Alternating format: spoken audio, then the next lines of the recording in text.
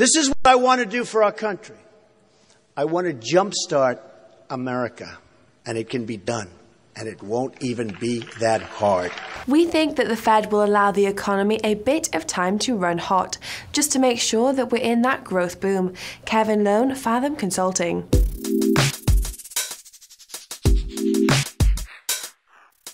The eyes and the ears of the world will be focused on Donald Trump on Tuesday as he gives his initial address to Congress. So, Kevin, are you expecting this to have a heavy influence on the US dollar this week? Well, certainly we think that the ratings will be very good. We had the Oscars last night, and I'd say this will be a close call in terms of how many people tune in.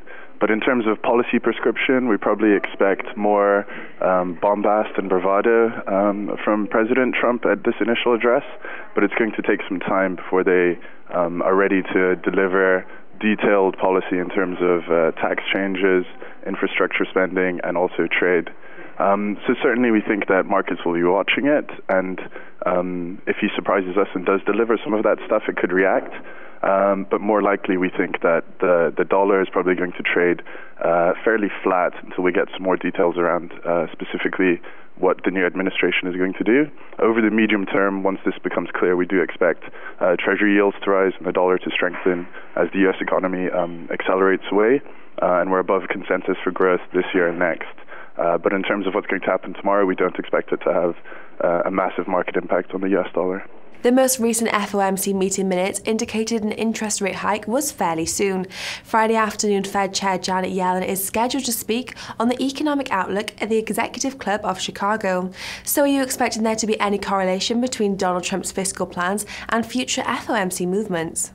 Well, we think that Chair Yellen will be very careful to not make explicit the link between the two, if there is a link.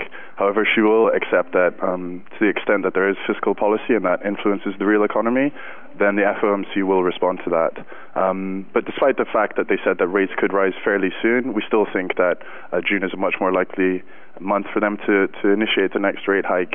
And in any case, if stimulus is coming later in the year, then they probably won't respond immediately. We do think that the Fed will allow the economy a bit of time to run hot, just to make sure that we're in that growth boom that we probably anticipate.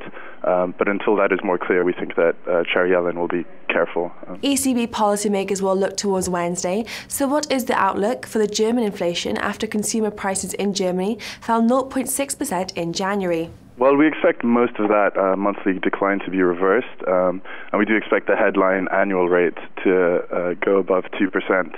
But as elsewhere in the euro area, the key story to look at is the core inflation. And so even in Germany, if it does go above 2.1%, we expect core inflation to remain fairly weak and definitely below the ECB's target of around, but a bit below 2%.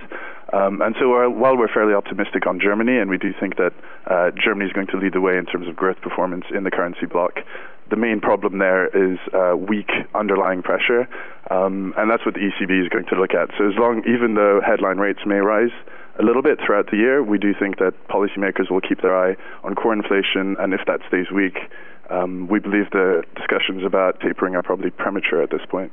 Kevin, thank you for providing your insights. That's all from me, but Celeste Skinner is taking a look at the Euro Great British Pound currency pair, so be sure to click back.